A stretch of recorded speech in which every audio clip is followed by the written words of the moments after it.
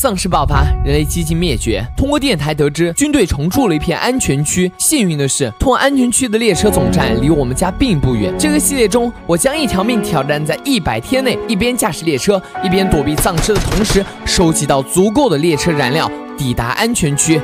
那么，开始求生。欢迎各位收看小黎今天给大家带来的《惊变列车100天》生存第7期了。在上一期，我们徒步回到了初始点，挖掘了特别多的青金石，做了近1000发的机枪子弹。现在我们的 M60已经拥有近800发的子弹了，同时也搜索了一下警局，获得了一把并不是特别厉害的霰弹枪，虽然伤害有29，但是压制力还不如我们这把通机枪的。那这一期呢，我们就要开始继续探索了。我们现在需要把这边的一些建筑给它搜完，就可以继续往前了。在这些便利店中，我们需要能得到一些吃的。我们跑到出生点一个来回，身上的食物已经消耗殆尽，只有腐肉可以吃了。想吃点好吃的，话不多说，那么就开始行动嘛。这一期也老样子，点到过3000就能让这个系列继续活下去。感谢大家的支持，谢谢。从这个屋顶往下探索，这样就可以避免了丧尸的围攻。看这个商店有什么吧。好，进来了。商店里面有一些僵尸，但没关系啊，我们用小手枪先给他带走。3枪一个僵尸，这个僵尸的血量还挺高的，还用机枪嘛。好，非常轻松。趁现在这僵尸还不会破坏方块，我们得多搜一点东西。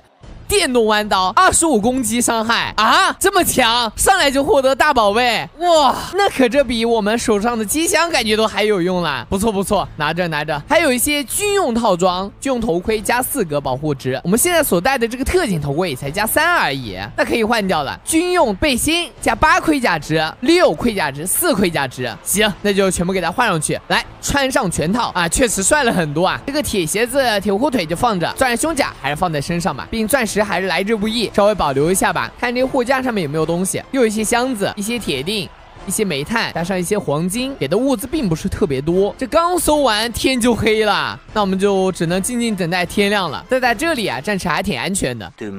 经过了一晚，这窗外僵尸越来越多了，此地不宜久留，我们赶紧撤。去旁边那边看一下，好像也是个商店，还有加油站。行，大概只有这么多建筑了。我们进来看一下，这是什么建筑啊？有点像修车厂啊，这拖车的，旁边墙上都是一些车轮。我们就在这个修车厂暂时先随便搜一下，看能不能有我们想要的东西。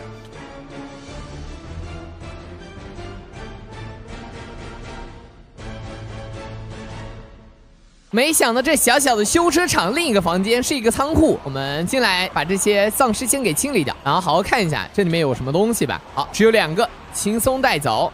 还有一个，这有很多箱子，我们来看一下这里有什么。铜锭，又是一些铜锭，3个红宝石，以及1颗珍贵的钻石。其实对我们来说最重要的就是这些食物了。苏打水喝一个，水果罐头吃一个，再吃一个罐头食品。这里啊还剩一些烂苹果，我们就不要了，还行吧。以为这里会很富有，没想到这里还是挺穷的。OK， 那现在我们去看一下那个加油站啊，我们移速一定要快一点，稍微停留一下，这里僵尸就刷满了。本来想搜一下加油站的，结果这僵尸实在是太多了，加上他们的移速，真的很难搜寻，进去都非常的困难。OK， 赶紧进来，然后把门关起来啊！哇，这里面怎么也有这么多僵尸啊？要不是这里面看上去有这么多食物，我们是不会在这里停留的。稍微收集一下这里的食物吧，这里食物看上去还蛮多的，终于可以饱餐一顿了。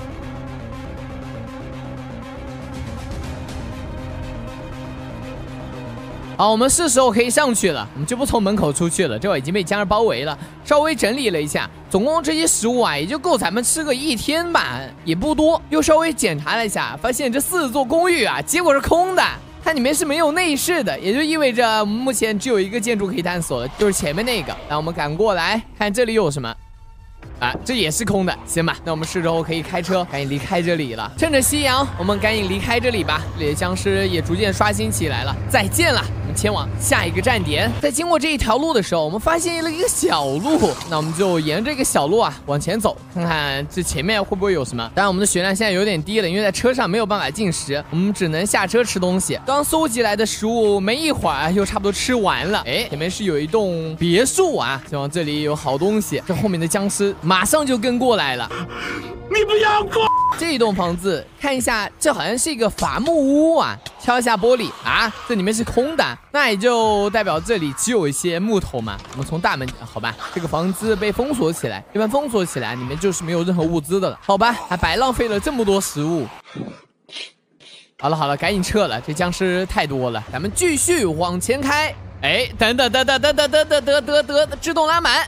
我们往回倒一下，又到了上一次那样的分岔路口了。关掉引擎，我们下车来看一下。想要继续行驶，拿出我们上一次获得的这个任务道具右键它。由于这里僵尸数量比较多，我们没有办法修正这个铁轨了，先用这一把刀把僵尸给清理一下吧。这把刀看来范围性伤害也不错呀，真的这个威力啊丝毫不逊色于机枪了，并且这把剑的耐久好像也不错啊，打了这么久才掉了一点点。各位小伙伴们，就在刷着僵尸的时候，我获得了一个黄金的背包。看一下它的制作方式，是普通的背包加上4个黄金就可以了。这应该是刚刚击杀了那么多僵尸爆出来的。好啊，正好咱们的背包空间不足了，这算是因祸得福了。OK， 这个僵尸目前移走了，我们现在赶紧把这个铁轨给它并起来。哎，并起来了。哎，等一下，前面好像还有一罐车，这是什么车啊？我们右键一下，哎，我坐上来了。啊，高度还挺高的，僵尸打不到我。哦，这个是给我们提供燃油的列车。背包里的23个桶拿出来，全部放进去。这个燃料呢，咱们就拿着了。我们有20多个桶，一下差不多就把它运完了，背包瞬间就满起来了。好，差不多了。我们这个时候再回到我们的列车，把这油给它装上去。哇，经过这一次大补给，我觉得我们的燃油应该用不完了。走到主驾驶，右键把生物柴油桶全部装进来。哇，油满了，直接真不错，这次是一个大收获。好了，现在这个油啊终于是没了，全部给它放到咱们箱子里来了，回去喽。我们继续前行。好，现在有了很多油啊，我们就可以随意的把我们的速度开到最大，再也不用担心没有油了。哎，停！哇，就差一点，什么鬼？这里一个大峡谷把这一条路直接都给毁掉了。看来我们想要路过这里，还得人工搭一个桥才行。正好我们身上还有一些轨道可以利用起来了。那这一期视频呢，就先给大家带到这里啊，非常感谢大家收看，点赞过3000就能让这个系列活下去了。同时想要玩的同款地图可以留一下小丽主页的简介，或者是视频置顶的评论，感谢你们，大家再见，拜拜。